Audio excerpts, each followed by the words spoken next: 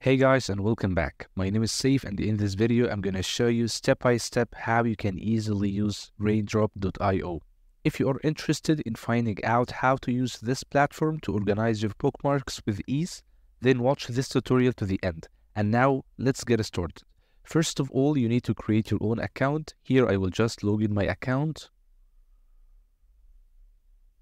I will use Google and I will pick my account.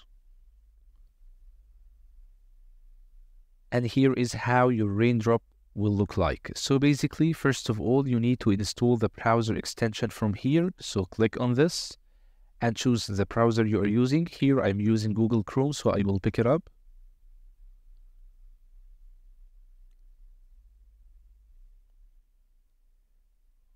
And now I will press on Add to Chrome here. Add extension. And now let's wait for it to load. And it's done. So my extension has been successfully added, so I can search on it. For the extensions, I will press on Manage Extensions here. And I will navigate to find it. Here it is. This is my extension, so I can press on Details to find more details here. I can also bend to Toolbar to access it easier. Like that. So here it is. I can access it easily from here. So after installing the extension, now let's go to the website that you want. For example, let's say something easy like Google.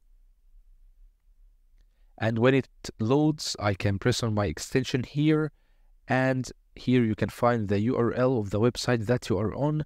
You can also add a note. You can add it to a specific collection, which we will do later in this tutorial. You can add tags and you can just save it from here. So once you save it, you can go to Raindrop once more. Let's go back.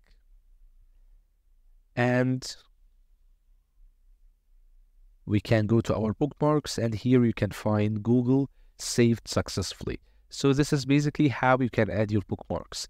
Now, of course, you have many categories of the websites that you visit. So for example, let's say you have specific websites that you need for your own work or your own business, like LinkedIn, for example. So you will need to categorize them in a specific folder or list. This is done by creating on the plus sign here and starting a new collection. So let's say, for example, work, and press on Add here. And it's added. So now let's go to LinkedIn, for example.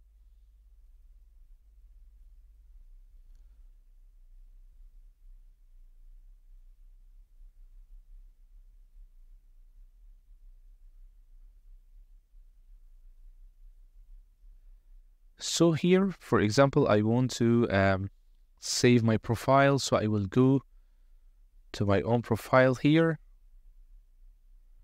And I will open this extension. Then I will find the link here. Now I can go to collection and press on this drop-down menu and select work. Then let's now go to our Raindrop and refresh this page. And here is our LinkedIn saved successfully. You can also press on more to find more bookmarks if you saved them, so that you can easily categorize your own different websites for different purposes. Now, there is another feature which is called tags. So when you save, for example, your bookmark like this, you can also go to tags and add a tag, for example, like portfolio. And now after adding it, you can go back to your Raindrop and you can search here based on tags. So you can filter here without tags. Let's just refresh it because we already added our tag and see if it works. After refreshing, you can see that LinkedIn has disappeared, and now you can see a new tag which is portfolio. However, I misspelled it. So if you did something like this and you want to edit on your tag, you can just go again to the website and click on the extension here, and now you can, 1 second, I will just re-click on it. And here you can see the tag and you can also edit it. So let's say portfolio here, then press enter. And now let's go back to our Raindrop and refresh this page. And here it has been edited and the old one has been removed. So basically this is how you can control your tags and how you can filter using them. Now let's see another feature. But before doing so, I would like to explain something is why this website exists in no tags while I already created a tag for it. This is because I created it twice. I created it naming it portfolio in wrong spelling, then I recreated it and used portfolio with the right spelling. So if I will do so, I will need to remove the older version from remove here, and then I will only have the one version which is tagged as portfolio.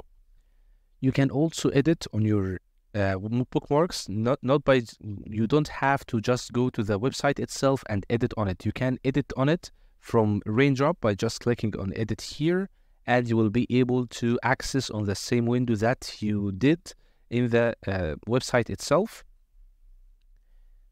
You can also add any files related to your website here. And finally, I will talk about the last feature in this tutorial, which is sub-collections. So if you want to create like a sub-collection or a subcategory from work, like if you have more than a job and you need to create one collection for each job, you can just go here and click on create nested collection, and here you have a nested collection that you can use, which is sub-based from work, which is the main collection. Now, if you want to share or export your own bookmarks, you can go here to share, and you can share this public page. You can embed it in your own website. You can use collaboration with other people, like inviting them by mail. You can also save a local copy to your device by going to export here and choose what the type of the copy will be. HTML if you are interested in coding, or if you want to include it in your own website, or you can use CSV or text. So this is basically how easy you can use Raindrop to organize your own bookmarks. And that's it for this video, guys. Hope you guys enjoyed this quick tutorial. If you liked this video, press on like, then subscribe to our channel. Thank you so much for watching, and see you in the next videos. Until then, take care and goodbye.